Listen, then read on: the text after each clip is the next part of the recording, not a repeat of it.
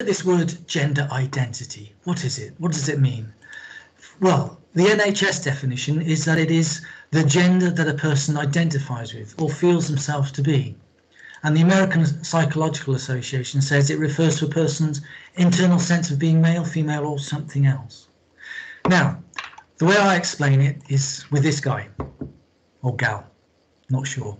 But we all have one of these. It's a skeleton, and we've all got one of these. We've all got 200 bones, all interacting. Our femurs moving in our pelvis, and our vertebrae are twisting and buckling, and our ribs, and everything's in 24 hours a day. Our skeleton is moving.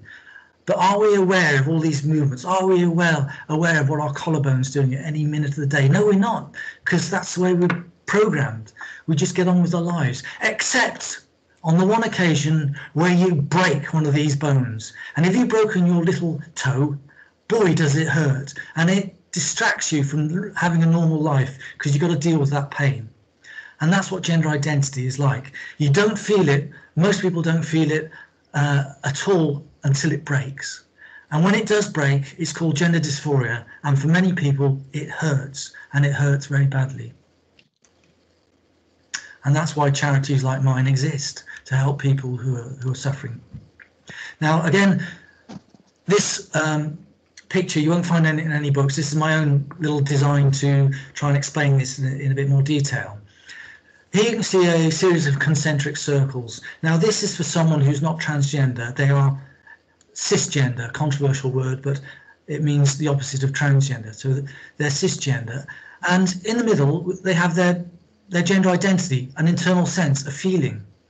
And it's surrounded by their body, their skull, and the rest of their body. That is their sex, male, female. But around that is their gender expression. So anybody, male or female, can express. So you might be male, you can make yourself look like a woman. You might be female, you can make yourself look like a man, depending on your level of skill with makeup and other bits and pieces. And you see these circles are all concentric. There's no incompatibility between body and gender identity and their expression. So for most people, they've got the body of a male person and they express themselves as a man, or they might be female and they express themselves as a woman. But if we look at a transgender person, gender identity and body are not concentric. They're incongruent. And there is this overlap, this tectonic plate, this rubbing, which is the gender dysphoria. But around these two is the gender expression. And for transgender people who are in the closet, they haven't told anybody that they're transgender, they will feel, in my case, I feel very feminine. That's my natural state of being. But I have a male body. And for most of my life, I expressed myself as a man, this masculine, big, tough, all singing, all dancing army officer. Not.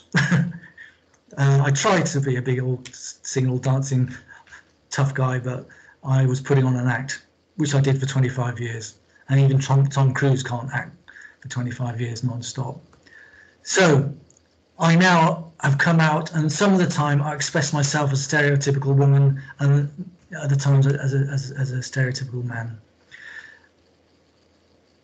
Dysphoria can be shown as this overlap between body and gender identity. So I hope that explains it to people who have struggled to understand what this concept is.